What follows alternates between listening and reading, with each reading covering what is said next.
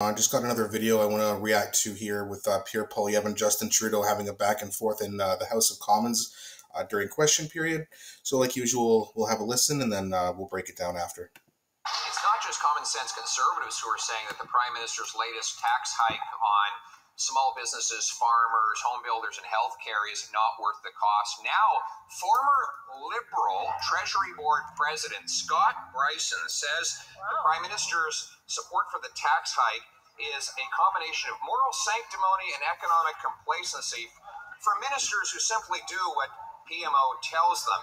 He calls it socialist bafflegap. Why is the Prime Minister going ahead with killing jobs and raising costs with what his own Liberals call socialist bafflegap? Despite the Conservative leader's partisan attacks, the raise on capital gains inclusion rates is very simple. It's not partisanship for me. It's his own former Liberal Treasury Board president who calls it socialist bafflegap. In fact, the tax begins applying on the very first dollar that a small business earns.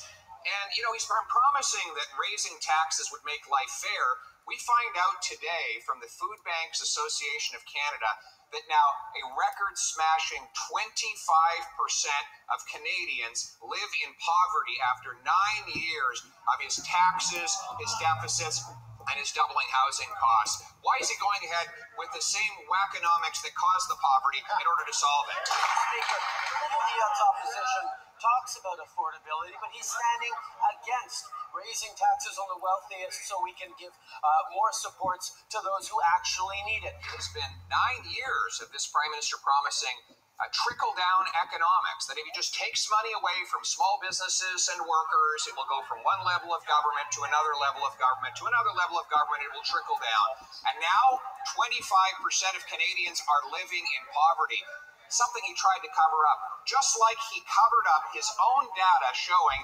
$25 billion of extra costs with the carbon tax, nearly $2,000 in carbon tax cover-up for every single family. How can we trust anything he says about taxes, poverty, or money?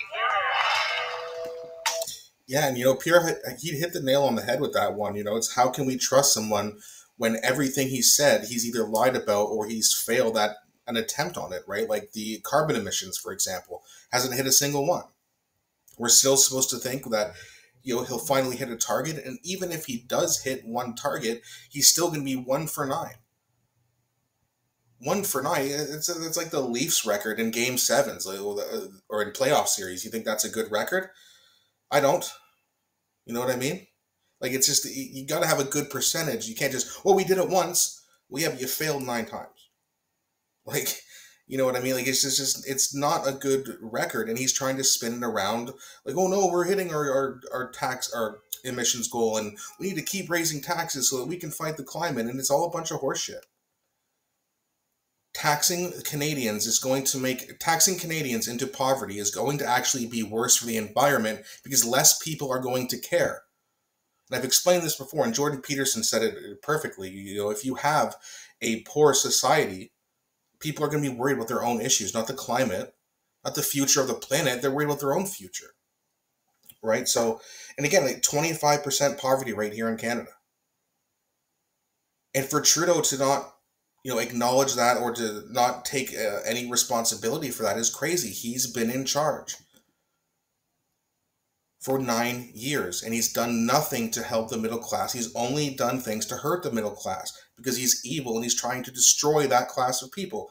And again, not saying that Pierre Poilievre is going to be the savior and come into office and then fix everything. I don't think he's going to do that. He's not going to restore the housing market to where it was 15 years ago. He's just going to stop the bleeding, hopefully. But it's going to be a while, and financially, from a financial standpoint, I think we'll be better under Pierre Poilievre, but, it's hard to trust politicians in general, right? It's not like, I have a hard time trusting Justin Trudeau. Well, of course you would. And yeah, okay, you might want to give Pierre Poilievre a chance, but we've given Conservatives chances in the past too, and let's be honest. Things have been getting worse since the 80s. In terms of the quality of our food, the quality of our mental health, the housing market, it's all been going up. right? And let's not forget who bailed out the bankers in 2009. That was Stephen Harper and Barack Obama. Well, liberals and conservatives have a lot of similarities, don't they? Right? They're both pro-war. They're both pro-establishment. They both bail out bankers when they should have been put in jail for committing mass fraud. They're just different in terms of like social issues and maybe their demeanor, right? Like Trump and Biden, right? Like they're both establishment. They both hate each other so much, but they literally just made a deal together to. They basically got together and told CNN not to include Robert Kennedy Jr. So Trump loves America so much, but he doesn't want America to hear a voice of a strong candidate. Okay, yeah. And I said it before, if he does that, I'm done with him, and I am done with him. If Robert Kennedy drops out, I'm supporting nobody. So there you go, Trump. And again, I don't get a vote, I'm Canadian, but that was a stupid thing for him to do. To say that, oh, the Biden crime family and the Democrats are so corrupt, then why would you work with them? Because you're scared of Robert Kennedy, just like Joe Biden is.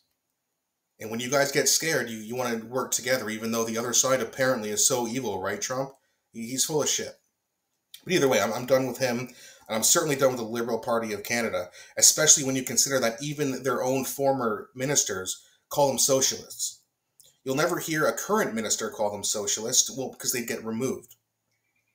Right? If you're a Trudeau Liberal, you're like, you drank the Kool-Aid. Right, you're essentially in a cult at this point, right? Like you're going to believe everything he says, and if you don't, you better pretend that you do, or else you're out of here. But his former MPs, he's not their boss anymore, and none of them like him. Ask the women he fired if they like him. Yeah, probably not, right? So again, I mean, Trudeau has just done nothing but to hurt the country. Pierre Poilievre continues to expose him, and I enjoy it. Don't trust him. But I will be voting for him to give him a chance to see if maybe, he can kind of turn things around and not only help Canada escape this nightmare that we're in, but also show, hey, this new wave of conservatives is a little bit different. He's got the chance to do that. Will he? I don't think so. But here's to hoping, I guess. Thanks so much for watching this video, guys. I'll definitely be back shortly with another one. And please don't forget to like and subscribe. It really, really helps the channel. And definitely leave me your opinions in the comments, because I always enjoy reading them, and I respond to as many as I can.